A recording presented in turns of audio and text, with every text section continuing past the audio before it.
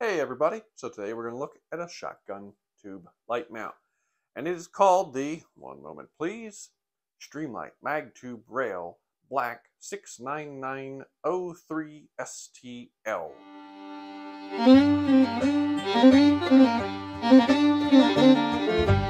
Now, if you like this content, like, sub, shares, all that good stuff, I really appreciate it. Helps out the channel. Also down below, coupon codes and merch all support the channel. Help me bring more reviews like this to you guys. So I'm just going to call this the Streamlight tube mount, basically because there's a bunch of different versions, and I think they go on different guns, different tube lengths, different lights, all that good stuff. This is the one I chose for my gun. It fits my 590 retrograde and fits the light I chose, which is a TLR1HL. So first I'm going to talk about why I chose this over other light mounts, and then I'll do the review. So if you don't want to hear why I chose it, just the review, fast forward a little bit till I stop talking about that, and then I'll do the review. So I'm going to talk about why I chose this, why I take the stuff off. So I did a lot of research on tube mounts for shotguns. Obviously your best option, it seemed like, was going to be to replace the foregrip here and get something like a Surefire, Streamlight, something like that that had a light built in. I did not want to do that because this is a retrograde and I really like the wood furniture on it. Like, I think it's got a really nice, trench gun, riot gun vibe, hence the 1907 sling, which I got off Amazon for anybody wondering. Everybody always asks. Just a reproduction 1907 sling. They're like 20 bucks. So I wanted to get some kind of tube mount. Now I tried a couple different things, including a GG and G mount. I know some people have luck with them. I did not. It was wobbly. It was terrible.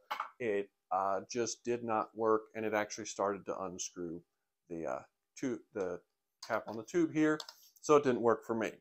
Now, I also looked at several different weird metal mounts that I was almost sold on, but the problem was when you went online and started reading reviews, you noticed a lot of things.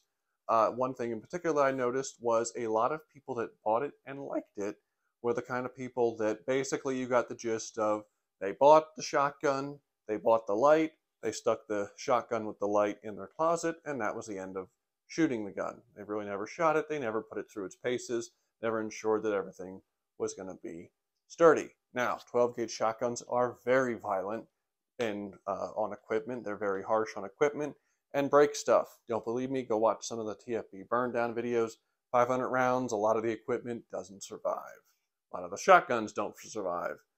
So I went with this because it just seemed to have a better set of reviews when you started reading, and it's polymer, which at least in my experience with this, seems to do a really nice job of holding on to the tube. Very simple mount. So you've got a bit of rail there. You can light. Now they recommend it for their SuperTac and then their TL series. I imagine you could put just about any light on there. Again, I have a TLR1HL that I use it with, but it's real simple. Has 3 screws there. So to install it, all you have to do is take your barrel off, right part way. Well, with my gun, I have to bring it up till this is off the tube, but this is still on the tube. Loosen up the mount, slide it down on, slide the tube back on, put it in position to where you want it, which if you want to use this with a bayonet like I did, you basically have to get it flush up against the bayonet lug, tighten it down. Now they do say don't over tighten it. They usually say that with a lot of stuff like that. It's always funny because they say don't over tighten it, but they don't really mention what is too tight. But I snugged it down and I took it to the range several times.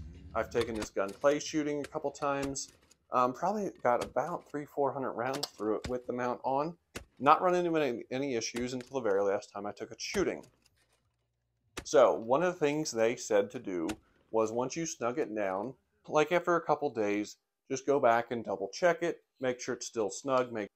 I didn't do that because after the first 2 times I took it out to the range, it was still good and it didn't wiggle or move at all. So I figured it was good.